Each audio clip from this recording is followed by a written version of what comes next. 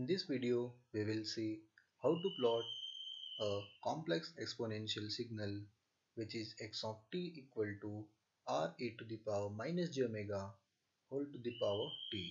Okay, where the r to the power t will be the magnitude of this xt and the phase will be minus omega t. Okay, so this is the phase.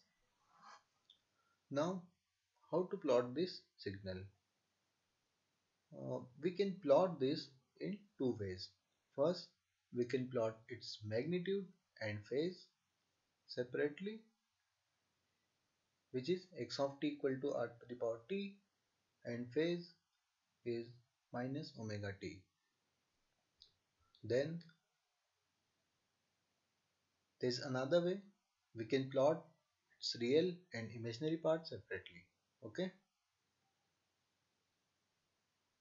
so its real part will be r to the power t cos omega t and the imaginary part will be r to the power t sin omega t with a negative sign.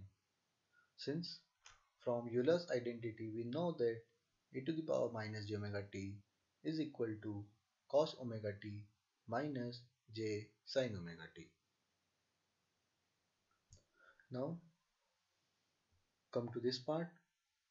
This is the code which I have written to plot this signal.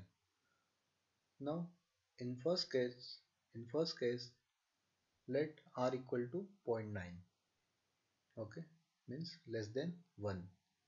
Then take omega equal to 2 and then define t equal to 0 starting from 0 to 20 with an interval 0.1. Then define the signal r to the power t into e to the power minus j omega t.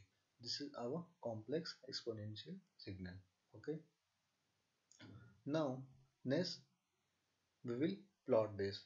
So in first part, so this part of this code will calculate the magnitude of xt and it will plot the magnitude of xt. So how to calculate the magnitude of a complex number on Octave? So this is the command abs, that is absolute value of x. So this will calculate the magnitude of this function x. Okay, note that x is not a single number but it's a vector. Okay,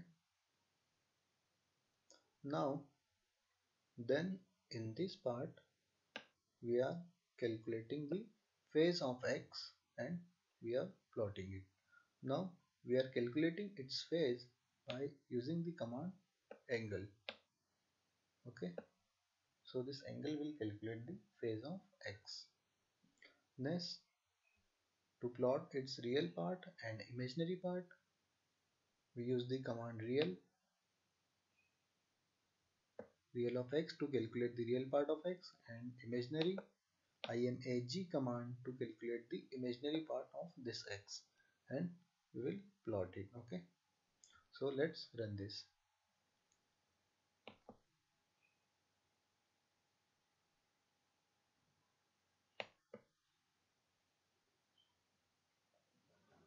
So this is the output of the program.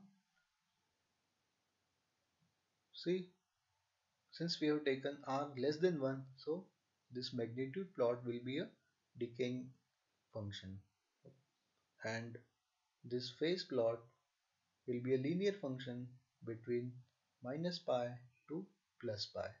Notice that this is in radians. Then come to this part.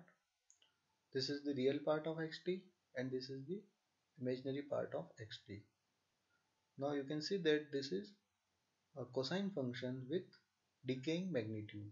Okay, its magnitude is decaying with time, and this is a sine function. inverted sign means minus sign t with decaying magnitude since r is less than 1. Now in next case, let's take r greater than 1.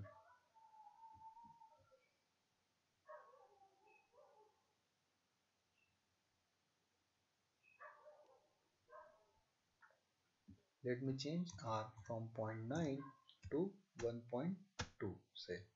So this is number greater than 1. Now again run this.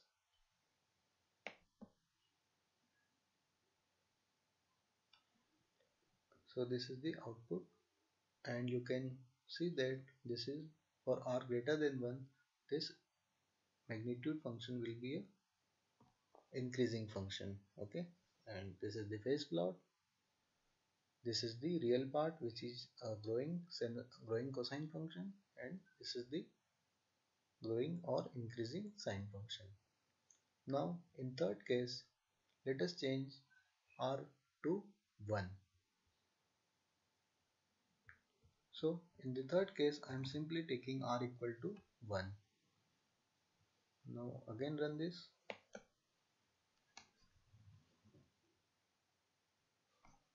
So in this case the magnitude is 1. Clearly you can see here. This is the phase plot and this is the cosine function and this is the sine function with negative sign.